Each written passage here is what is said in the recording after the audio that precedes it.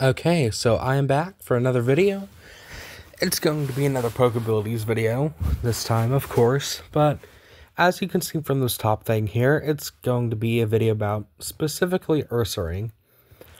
And as you can see from the title of the video, it's been a bit contentious, because Ursaring has always been incredibly strong in Pokebilities, even going as far back as Gen 7, if I can... There it is.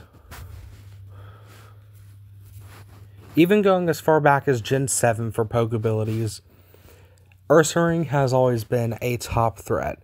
Yeah, there was a lot of competition as a Guts Pokemon in Gen 7 because of specifically Conkeldurr, but also things like but also things like Swellow for a normal type Guts user. However, Ursaring was still able to make its place known as one of the most terrifying Pokemon in the meta.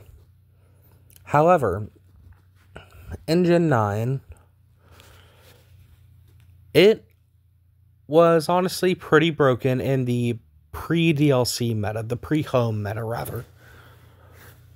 And it's something that looking back on it, it wasn't really utilized properly, would be the best way to describe it. Because Ursaring really had so much that it could do, but so many people limited it just to one thing, which was wall breaking. And while that is amazing for Ursaring to be able to do, it shouldn't be the only or it's not the only thing that it can do. However, with the recent DLC 2 metagame developing for Pokebilities, and a lot of the recent bans, this has put Ursaring on the map even more so as one of the biggest threats in the metagame. Now, I do not believe that it is a top 5 threat, because those top 5 Pokemon solidly, at least in my opinion, are Azumarill, Kingambit, Clefable, Clodsire, and Great Tusk. I don't care how you order the 5, it's just somewhere those 5 are the top. But Ursaring is at either 6th or 7th place right now, maybe 8th in my opinion. It's the competition between 6th through 8th place, in my opinion, consists of Ursaring, Corviknight, and Dragapult. And Ursaring definitely has an incredibly solid argument for it. Despite what may seem like a rather limited roles, Ursaring can be shockingly good at multiple things. Now, the most clear set from the start, that the most commonly used set, is going to be just Terra Normal, Facade, CC, Crunch, Protect. This is a lot of what was seen in the pre-home meta, where Ursaring was being used as just a wall breaker, because the free Guts and free Quick Feet just from Flame Orb was so huge, and it was worth giving up a move slot to just Protect, because at the time there wasn't that many Pokemon that hard-walled Ursaring, and there still isn't nowadays, but we will get to that point later on. Ursaring, through this, was allowed to punch holes that let its teammates clean up nicely at the end of games. However, over the course, like I said, over the course of time, DLC 2 eventually came out and more roles were eventually found. One of the first being the Trailblaze Sweeper. And now, of course, Quick Feet already helps a ton with the boosting speed, because that is something that normally Ursaring struggles with.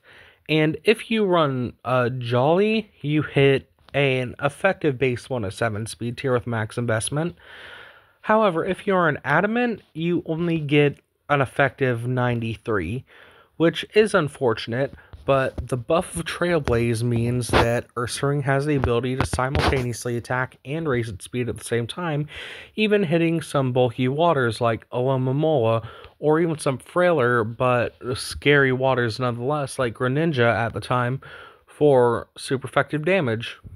which is definitely something noteworthy. This would also allow you to run Adamant instead of Jolly, which means that you will have some extra power. Even if it's not needed, sometimes it can prove to be helpful.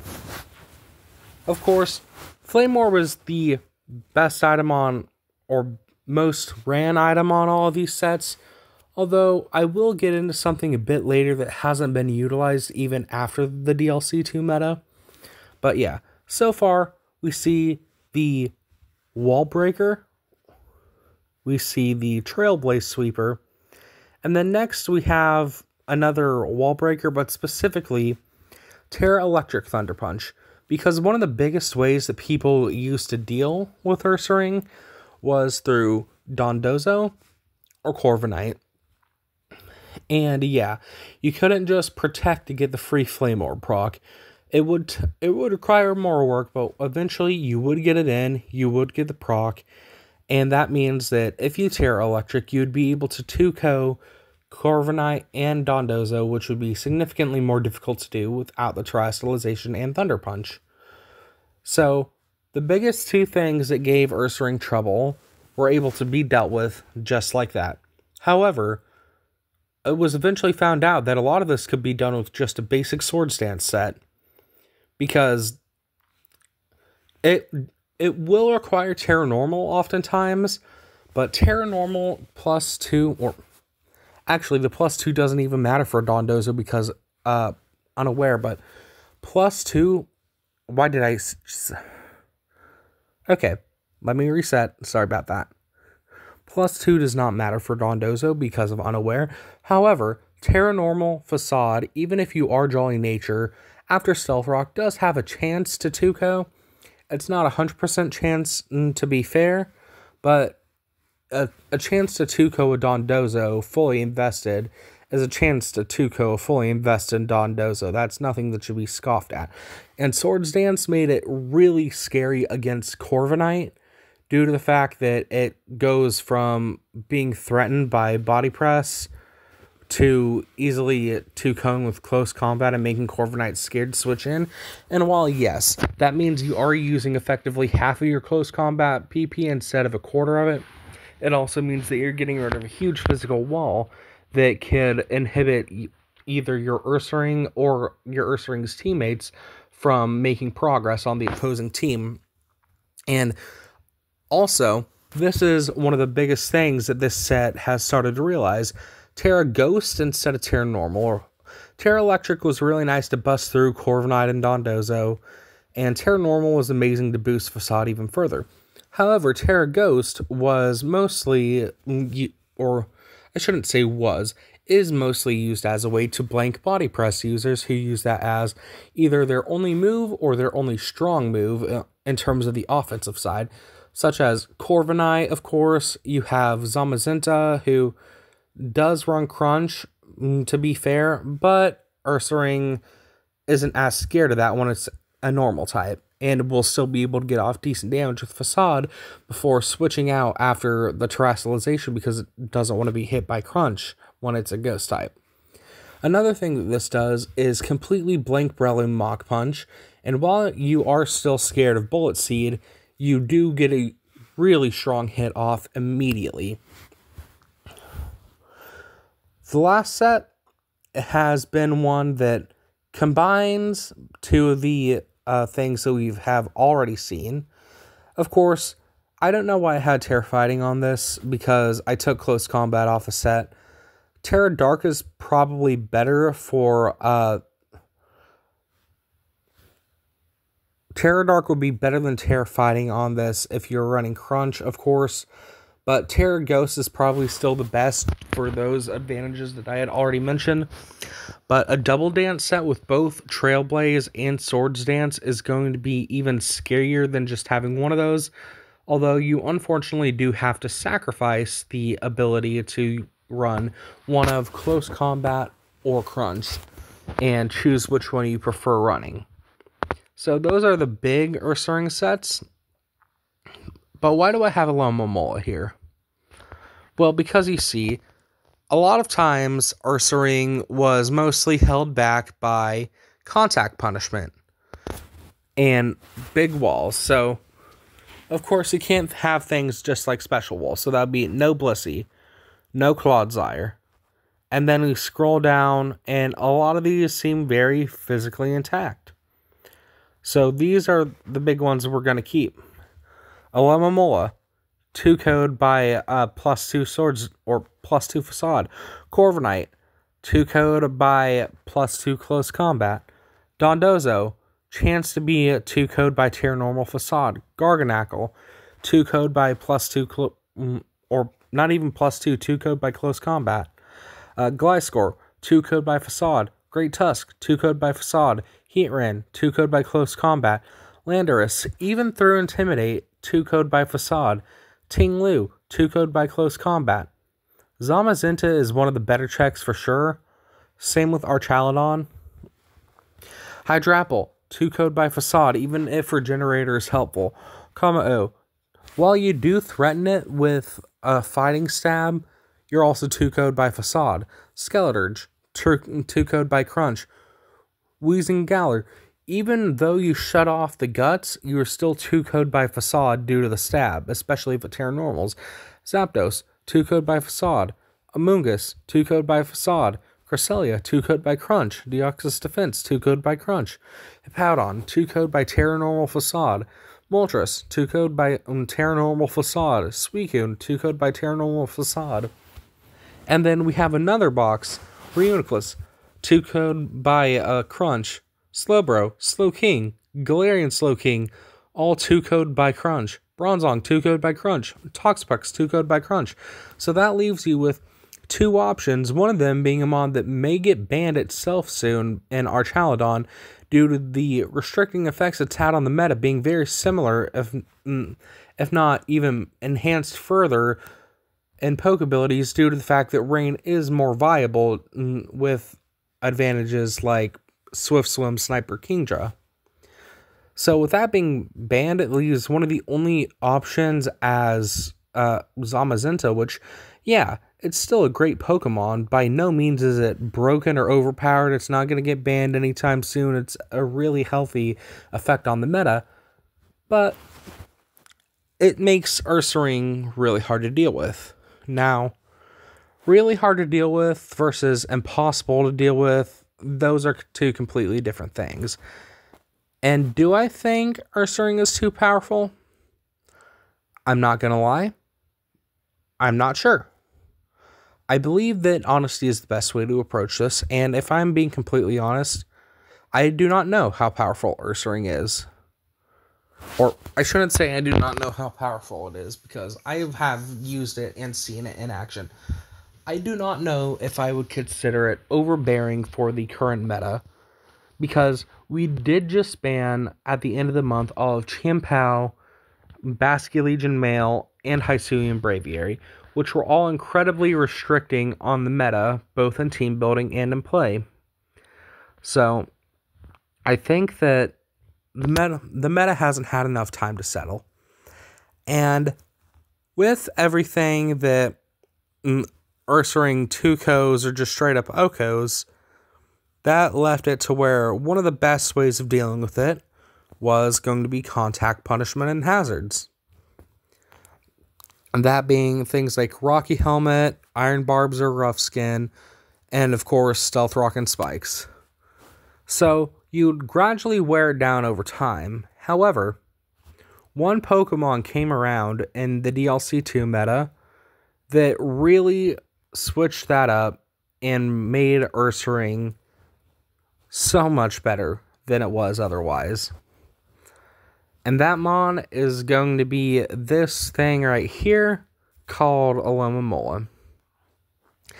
Now, this palindrome Pokemon doesn't seem much at first. An amazing physical wall, of course. Scald, one of the best moves, if not the absolute best move in the game. Flip turn for momentum plus Regenerator makes it especially insane. And then Wish is the big thing, because Wish support has always been huge. You take a look at the Pokemon that can learn Wish, especially the ones that are in Gen 9, a lot of them are really bad. Like, even going up to ZU, all of them pretty bad.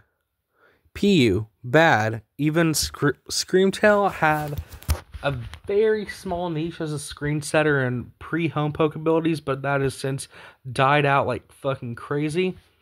And the only good Wish users are Alomomola, Vaporeon, Umbreon, and Sylveon, and Clefable. And four of those five Pokemon, those being the evolutions in Clefable, will mostly just use Wish for themselves. Even Clefable has stopped using Wish for the most part, just so it has another move slot freed up, and same case with Umbreon, because it would prefer to have an extra move like Thunder Wave or Taunt, instead of wasting on Protect, when he could just run Moonlight instead of Wish and Protect. However, Alomomola doesn't mind that too much, as it has the ability to heal itself with their generator, which none of these other Wish users have, and switch itself out through Flip Turn. So this means that for once we finally have a Wish user that can solidly support its team offensively, or through providing extra health for the offensive threats that have troubles with longevity, as well as to support the defensive Pokemon on any team in order to make it harder to wear them down over the course of a game. And Ursaring is by far the biggest beneficiary of this, at least in my opinion. Because while Ursaring has struggled to get past contact punishment, to get past hazard damage and chip that it may accrue over the course of a game, when you have a Pokemon such as Alomomola passing Wishes that have such high HP count, like even if we just take this right here, that would be, let's see, 250 would be 500, so 34 divided by 2 would be 17, 250 plus 17, that's 267 HP that you would be giving to Ursaring whenever it switches in after you use Flip Turn with Alomomola, which is going to be absolutely huge. 267 is more than 2/3 of this Ursaring's HP that it has when it's uninvested. And just being able to repeatedly support a team like that while not requiring the use of Protect immediately after due to your own regenerator makes it to where for the first time in a Pokebilities meta, we've been able to see Wish support truly show how good it can be, due to the fact that it's not held back by being on only bad Pokemon or having no reliable way to pass it to your teammates. We've seen how much this can do for Pokemon like Azumarill, for Pokemon like Kingambit, for Pokemon like Heatran. And then we've started seeing it for less bulky Pokemon that sometimes struggle with staying on the course or with staying on the battlefield long enough. Things like, of course, Ursaring, but also some other mons like Life Orb users, Hisuian Lilligant, Kamao, Raging Bolt. We've seen how much it really does and how much it's elevated so many Pokemon. But like I said, the biggest beneficiary is Ursaring, and that's really the only thing that's making me think that this could push it to be too much eventually. Like I said earlier, I am not sure if I would currently consider Ursaring to be overwhelming for the meta. And I do not think that it should be tested, at least right now. In my opinion, the three biggest issues right now are Archaludon, Kingambit, and Clefable. Arch does the same things it did in base OU. Kingambit can no longer be checked by Intimidate users. If anything, it gets stronger. It gets stronger from stray stat drops, like from Azumarill, Play Rough, or Dragapult, Shadow Ball. It gets stronger from a simple Sticky Web. It now has so many avenues for sweep that it didn't even need an OU to be a top 2 used mon. So having those random avenues and opportunities opened up even more can just be completely game breaking. And then Clefable, only because the Cosmic Power set. These three are the big mons that we're looking out for. Currently, Ursaring is not on the radar. I'm not sure if it will be put on the radar because Pokebilities is no longer the OM of the month. I did want to give my thoughts on it because I know it's more like a mascot of the meta than anything else at this point, due to how good it's been both of the times it's appeared. And with that, with my thoughts out of the way, I did want to say thank you all for watching. Of course, it's been Typhlosion787, and I will see you in the next video.